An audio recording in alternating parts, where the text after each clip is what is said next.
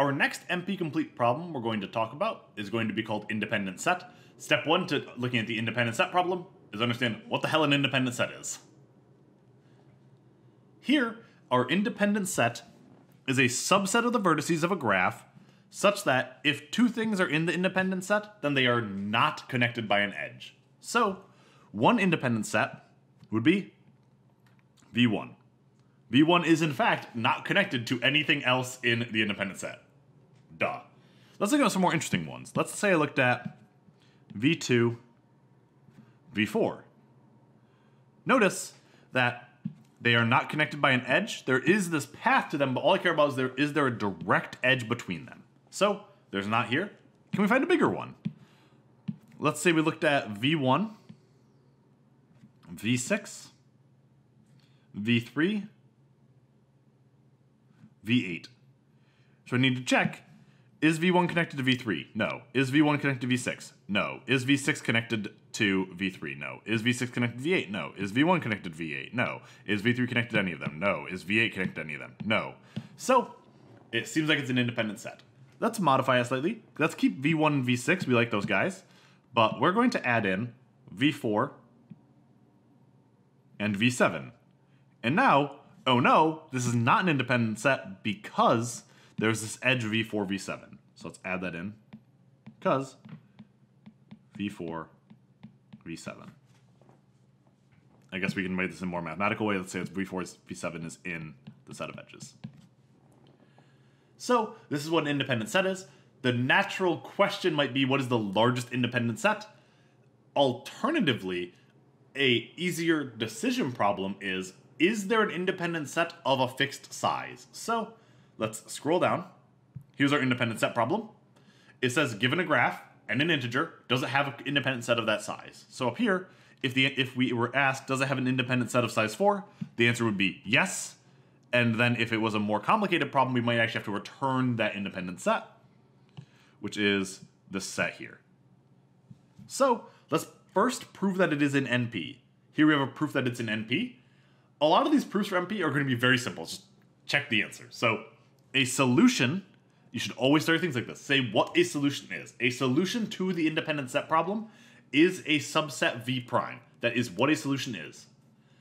And if we need to define what the sizes are, so we can prove that our algorithm for determining whether or not the solution is correct is in fact polynomial. So step one, if you give me a set V prime, I gotta make sure it's the right size.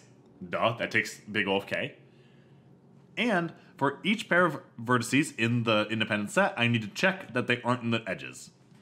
This is a very bad algorithm I've written here, because I'm just going to say, check every single pair of vertices. There's at most ON squared. I don't care how many there actually are, but there's definitely less than the complete graph. And I could check every single edge, which takes m, so it's an O of mn squared. That's all I care about. That's a polynomial. It could have been an O of mn to the 5 billion. I don't care. It's polynomial. So I didn't need to write any code here. If your algorithm is complicated enough, maybe you need to write code to prove that it is actually an NP. It's just a straightforward problem. Check that they aren't connected. It's obviously in polynomial time. There's not a sort of exponential explosion, which is what would cause it to not happen in polynomial time. So if it's NP, we want to show it's NP complete. Let's figure out how we can do that. Well, we only know of two problems that are NP complete. We've only shown that SAT and 3SAT are NP complete. So we're going to need to reduce one of those to this problem. The easier of the two seems like it's 3SAT just because it's an easier problem. So maybe we try to do that. Here, we're going to try to prove that it is NP complete by reducing any NP complete problem to independent set. So the one we're going to choose is the 3SAT problem, which I have here in case we forgot what it was. A 3SAT problem is given a Boolean expression in 3CNF. Can it be satisfied? So we're going to start with 3SAT, do some refiguring of the problem until we can write it in terms of independent set. So our input at the beginning of our proof is going to say, let this thing be an instance of 3SAT. So an instance of 3SAT is a Boolean expression in 3CNF. That is saying this is our 3SAT problem. What we need to do is rewrite the problem, reduce it to a graph, and be asking the question, does that graph have an independent set of a certain size? So we're going to show this with an example, but we have an algorithm here on the side as well. So we have our Boolean expression. What we're going to do is we're going to make a graph by drawing a vertex for every single literal that appears in the graph. So all 9 of them. And then we're going to connect each literal, like x1, with all of the literals that are in the same clause. So let's highlight this so we can see what we're doing. The creating of the vertices, we're going to do in green, which we've already done over here. Let's just create these things. So just to totally emphasize what we're doing, we're going to keep our color coding consistent here. So we create all these vertices. Then we're going to connect each literal in with the other 2 in the clause, which I'm going to do in purple. So I need to connect x1 with x3 bar. I need to connect x3 bar with x4, and then connect x4 to x1. Let's do the same thing in all of them. So we connect, connect, connect, connect, connect, connect. So let's see if we can find an independent set here. So how are we going to use this graph to represent our independent set and our 3CNF expression in the same way? What we're going to do is say if we select a vertex for our independent set, we're assigning that variable to be true. So let's check without looking at 3 that I have over there. I can't cover it up because I don't have enough webcam, but let's ignore 3. But let's see what happens without doing any more steps. One valid independent set would be x1, x3, x1 bar. However, that is not a valid truth assignment because that would require that x1 and x1 bar are both true. Therefore, I need to do some more work. Our more work we're going to do is going to be, we're going to connect each literal with its negation. So, x1 must connect with x1 bar. x3 bar must connect with x3 and must connect with x3. x4 must connect with x4 bar. x2 bar must connect with x2. x3 must connect with x3 bar. Already done it. x4 bar must connect. x1 must. x2 must. x3 must. So we did all of them. So now let's check if that previous assignment works. If I chose x1, I can't choose x1 bar because it's connected.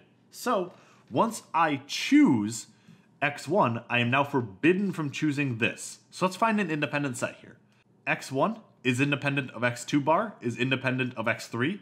So an independent set could be, let's box them in over here, x1, x3, x2 bar. Let's verify this.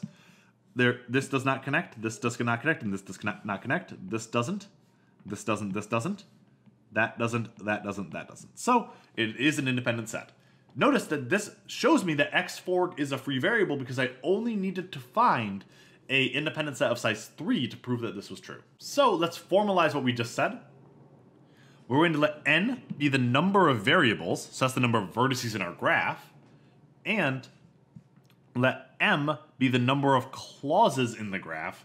What we're going to do is say that phi can be satisfied if and only if this graph has an independent set of size m, the number of clauses.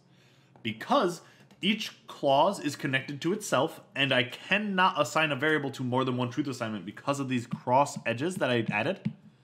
Therefore, if I can find m things that do not connect to each other, that means I have m unique assignments of these variables, so I can satisfy all of the clauses. And this graph can be constructed in polynomial time. We just loop over all of the expression there a couple of times, and we can easily construct it in polynomial time. So by doing this graph construction, we rewrite a problem, which was a Boolean satisfiability problem, in terms of this new graph theory problem, the independent set problem, and 3sat can be reduced to independent set. Therefore, if I can solve independent set, I can solve 3sat, which means I can solve set, and we could repeat this process. So far, we've showed sat reduces to 3sat, reduces to independent set. We'll slowly add to this list of things we can reduce into other things. But it's worth noting that because these are all NP complete, I could also reduce 3sat to sat, an independent set to sat, an independent set to 3sat, and you can do any possible reduction because they're all NP complete. They all reduce to each other. which is a bit of a strange thing, but it is the nature of these NP-complete problems, that they all can be rewritten in terms of each other. And we'll just be working down the chain, and then all the backwards connections would work, assuming that all the problems are NP-complete. For our final thing, I want you to draw this graph and determine a truth assignment that satisfies the expression.